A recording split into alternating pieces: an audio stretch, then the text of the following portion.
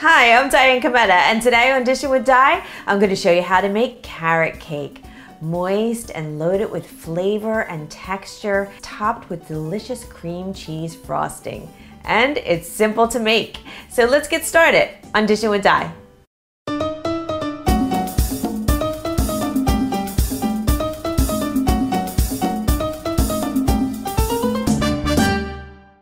Start by peeling some carrots and then use a box grater and grate the carrots over the large holes.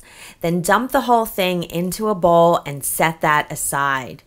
Then get two 9 by 2 inch cake pans and grease those with some butter or nonstick spray, and then line the bottoms with some parchment paper and then grease the parchment paper.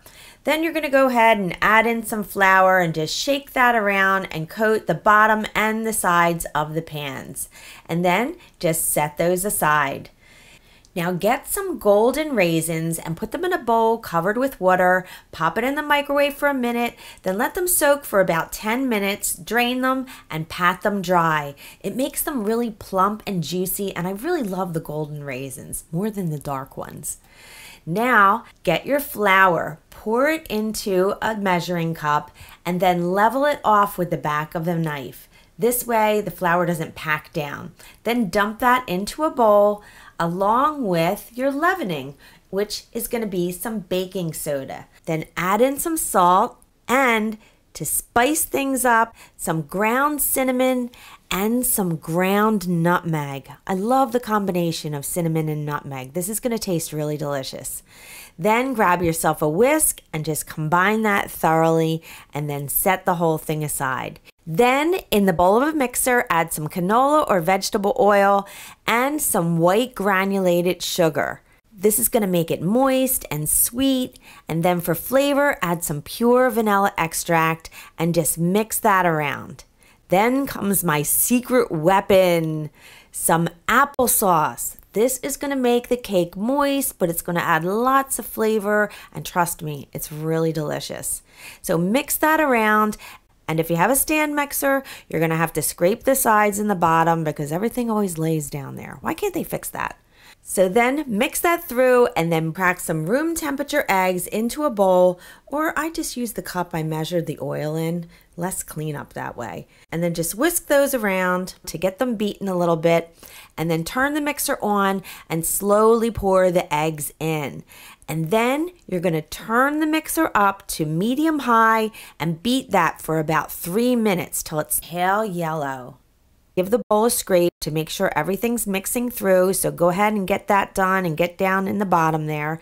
And then add in your dry ingredients with the mixer on low. This couldn't be easier. You don't want to overmix here, just mix it until the flour disappears. I stop kind of early and I just go ahead and mix it a little there, and then I grab my spatula and just kind of do the rest because you don't want to make this cake tough. And then grab your carrots and add some chopped walnuts. They add great texture and a nice earthy flavor. And then your plump, golden, juicy raisins. And then get your hands in there and mix that around. And then take the carrot mixture and just dump it into the batter and fold it in with a large spatula. Just don't mix it real hard. You want to do a gentle mix. And then pour that thick and luxurious batter into your prepared pans. Look at that.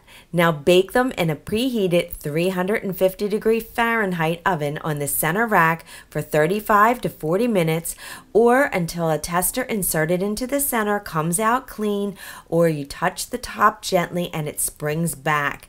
Then place them on a rack to cool for 5 minutes, and then run a knife around the edge to make sure nothing has stuck, and then turn them out onto the rack to cool completely while you make your cream cheese frosting. So throw some softened cream cheese into your mixing bowl, whiz that around with the mixer to smooth it out, and then throw in some softened butter and some pure vanilla extract, and then just mix that around, scrape it once in a while, but get it nice and smooth, and then add in some confectioner's sugar, otherwise known as icing or powdered sugar, and then mix that until it's luxuriously creamy and smooth.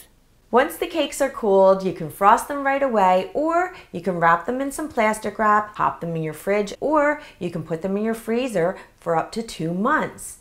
Now, what I like to do before I frost them is to first take off the parchment paper off the bottom and then put a little dab of my cream cheese frosting on top of my serving dish and then turn my cake onto that.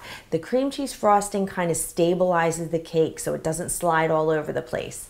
Now, put some parchment paper or wax paper in strips right around the edge of the cake. It keeps it nice and clean this way, and then you don't have a messy plate. Now, take some of the frosting, put that in the center of that cake, slather that all over, but don't go to the very edge, and then take the other cake, pull the parchment paper off, put that on top of the first layer, and then go about frosting the cake. Just get a nice thin layer on there first, because sometimes some of the crumbs from the cake will mix in with the frosting. What I usually do is take the cake and pop it into the fridge for about 15 to 30 minutes, just so that frosting can get a little bit firm. And then I go and take the rest of the frosting and I like slather that all over the cake. Now sometimes I'll just take a little spatula and I'll make some little designs right around the side and on the top of the cake, or I get some of the walnuts and I just take those and I kind of pat those in to the sides of the cake, right around the bottom half of the cake. And you just kind of press those in a bit so they stick. You can even do a little piping if you want it to look special. Now you want to just go around and carefully remove that paper from the sides of the cake, and now you're ready to serve. Slice into that beautiful cake, grab your fork and just dive in, and you are going to go straight to carrot cake heaven, and I'm going to be right next to you. You are going to love it. It looks beautiful, it tastes great, and it's easy to make. The recipe is on my website, dishinwithdi.com, and I hope I made your life a little easier, more enjoyable, and delicious. I will see you next time.